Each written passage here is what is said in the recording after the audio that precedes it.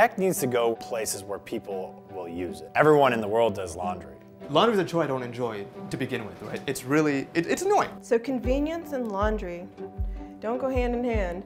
Technology is everywhere else but not in the laundry room. Someone's got to make up something. We set out to go build what we thought was the right experience for laundry, and we did that first by talking to people. I come down, take my clothes out of the dryer, I have items missing. I know I put them in and they don't all come out. The fact that I have to go around looking for quarters is so annoying. I swipe the little card thing and it doesn't work, and it could be broken for months on end.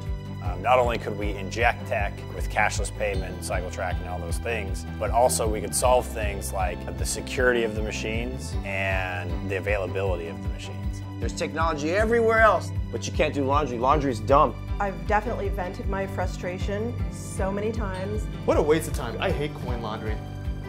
That's how I feel about laundry. I hate it. It no longer has to be like this. We can end this thing and eventually get rid of laundry. And that's what we're on the mission to do.